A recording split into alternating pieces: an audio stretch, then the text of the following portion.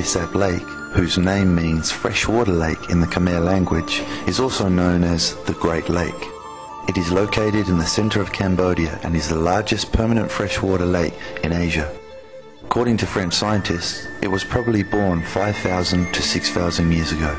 The Tonle Sap Lake grows and narrows according to the seasons and to rain quantity. The lake is connected to the Mekong by the Tonle Sap River. The two rivers meet in Phnom Penh at a confluence known as the Four Arms or Chekto Mok.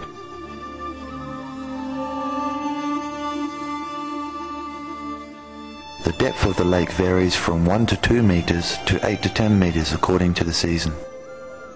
Each year in June, when the rainy season begins and the Mekong swells due to the monsoon and snow melting in the Himalayas, the water level increases very quickly, so the size of the lake is multiplied by 4. In November, when the rains decrease, the Tonle Sap River's current is reversed again and the lake empties into the Mekong River.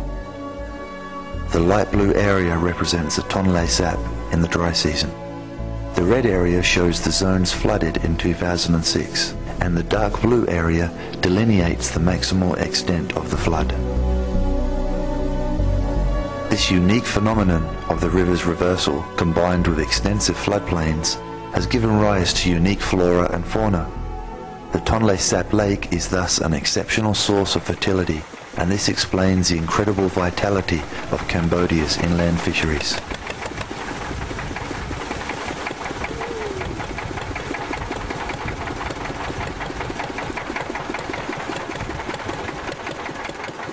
The Tonle Sap Lake's fresh waters are among the richest in fish in the world. Seasonal flooding of plains is the main reason for this abundance of fish. This flooding allows exchange between the aquatic and terrestrial ecosystem. In addition, fish species that have evolved over thousands of years adapted their life cycles to the rhythm of the water. Thus they derive maximum benefit from the food sources and habitats created by the river's flood. To understand the interaction between floods, migrations and reproduction, let us take the example of a small village located by the lake, before and during the rainy season.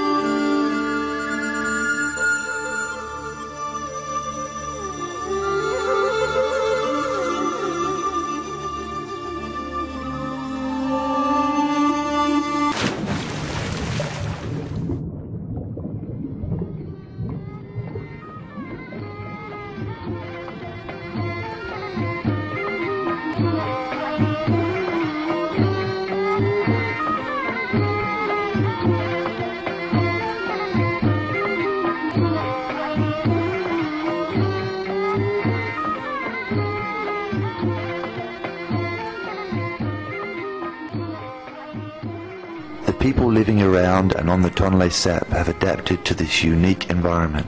Very tall traditional houses on piles are mixed with floating houses and houseboats, the latter being used by the poorest fishermen. The people Kompong Pluk village in the south of Siem Reap province move according to the season. They live in their houses on piles during the rainy season, from 6 meters to 8 meters of water.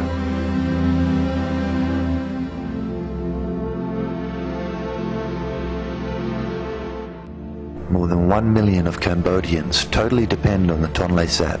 They find food by fishing on the lake and from agriculture on the flooded plains. They perform their ceremonies here, and their festivals celebrate the lake and its fluctuating waters.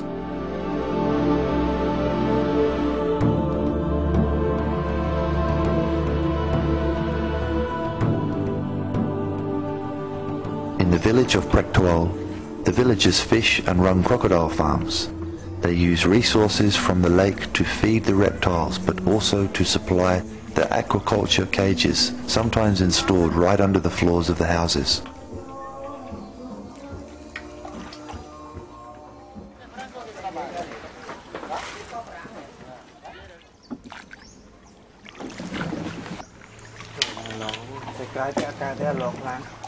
This occupation is a bit different for one young woman who uses a canoe to access the flooded forest in order to check her nets.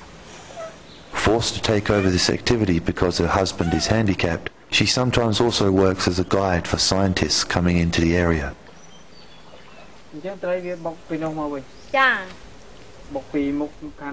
She explains here the way of traditional fish trap works.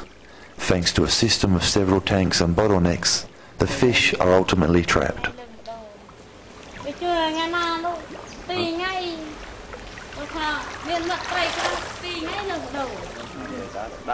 The members of the family explain that they have always used traditional traps and deplore the proliferation of fine mesh nets by newcomers, whose numbers always increases.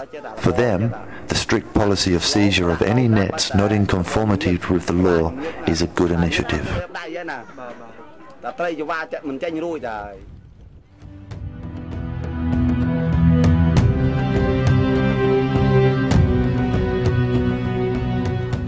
It is important to control fishing because the stakes are high. The Tonle Sap provides 60% of Cambodia's total catch and constitutes a major contributor to food security.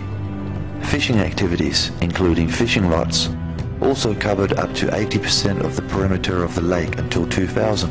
Giant capture systems including strange structures cover the lake and produce an outstanding yield.